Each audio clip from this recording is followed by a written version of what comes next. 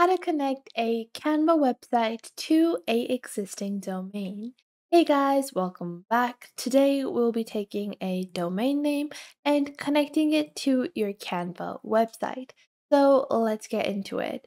Now, how can you get started with connecting your pre-existing domain name to a Canva website? And can you really even create a good website with Canva? Well, Canva allows you to create a lot of illustrative images, and Canva has a very diverse use.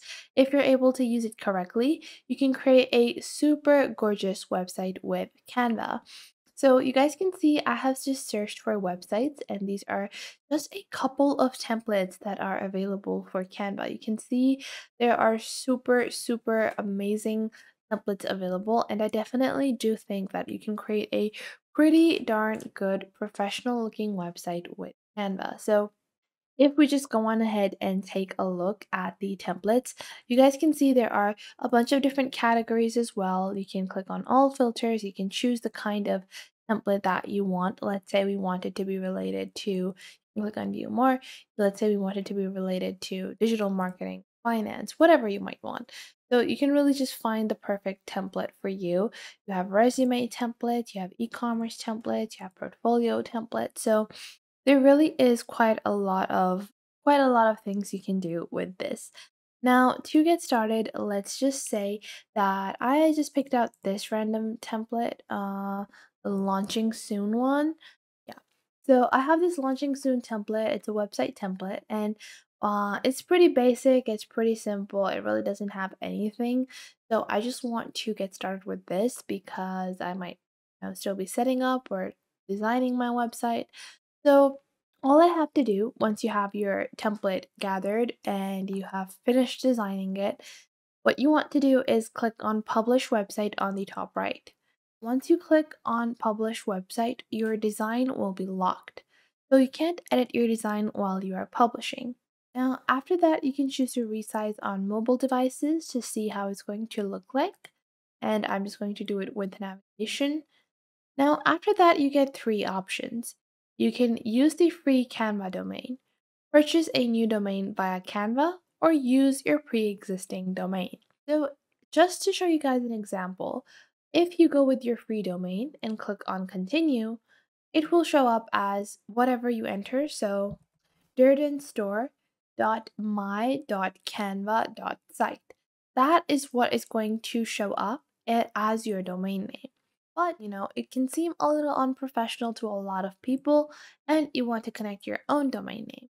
Well, if you don't have one already, Canva does give you the option to purchase a domain name by them. So if you choose to purchase a domain name by Canva, you can search for domain names over here. Let's just search for Durden, and it will give me a bunch of different options starting at 25, 18, $18. So there are a few options. I definitely do think you should go with a separate domain name provider because you will be able to get it for a lot cheaper than you would with Canva.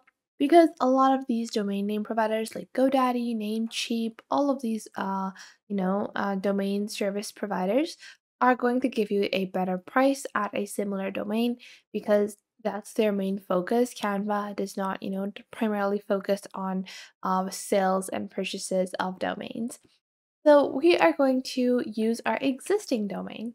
So for that, just select use my existing domain, click on continue, and you will add your domain. So what you want to do is enter your domain durden.store. That is the domain that I have purchased via GoDaddy. And you guys can see this is a pro only feature. So if you are on the free version of Canva, you can't connect domain names. So I'm going to click on continue over here and we're going to wait a couple of seconds. And now it says connect to GoDaddy. I will click on connect domain and it will open up a new site and a new tab where it's going to show up with your domain name provider and it's going to say domain connect. And we're just going to wait for this to be completed. So you guys can see it opened up GoDaddy, and because I had already logged onto my account, it completed its verification. And then you guys can see the browser tab preview. Obviously, the pages that, however you name your pages, that's what they're going to show up as. But then you can write your website description.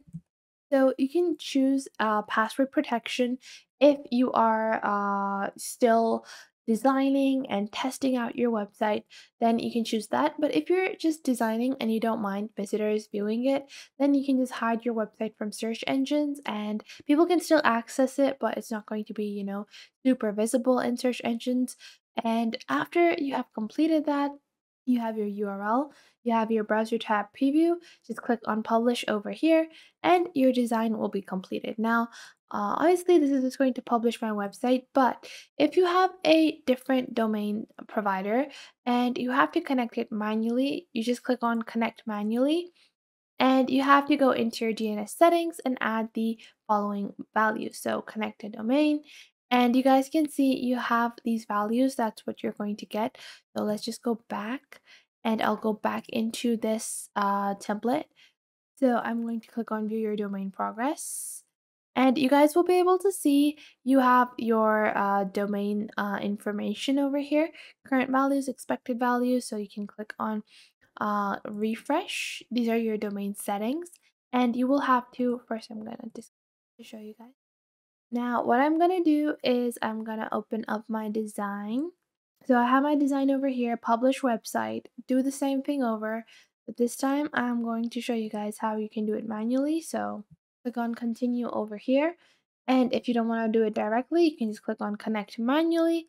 And you guys can see before making changes, go to domain host settings, take a screenshot so you have a reference in case you'd like to read them. So now you're going to click on continue. Now we're just going to go on ahead.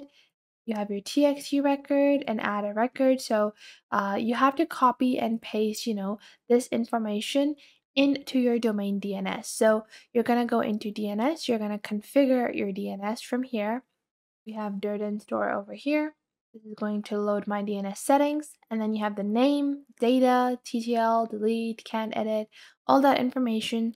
So what you're going to do is you can click on add new record, choose your option, and that's what all of, your Canva settings are going to show you. Delete existing records in your domain host settings. So if you have any A type of records, it's asking you to delete them beforehand. So I'm going to click on this and I'm just going to remove any pre-existing settings like this, any A settings.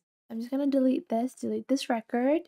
And this just helps in setting up Canva a lot easier. They're going to click on add new record, choose the option, choose A, or choose whatever Canva shows you over here. And what I'm going to do is then you have to add your text value. So TXT record, this is my TXT record. So I'm going to go on ahead, add that, paste it over here. Then you have value slash points two. And then we're just going to click on paste. And then you can scroll down, add a record. So you can just copy and paste these values and this will just enable you to simply add your domain name manually. I don't recommend doing this. It can do a lot of time and it takes 1 hour to 48 hours for this to be completed and to be able to connect to your domain. They have to add your records, a record added, a record added, connect domain, so on and so forth, and it can take upwards of 24 hours to connect the domain. I do prefer doing it automatically, it just does it for you, and it's a whole lot simpler. So I hope you guys found this video helpful. Make sure to leave a like and subscribe, and I will catch you guys in the next video.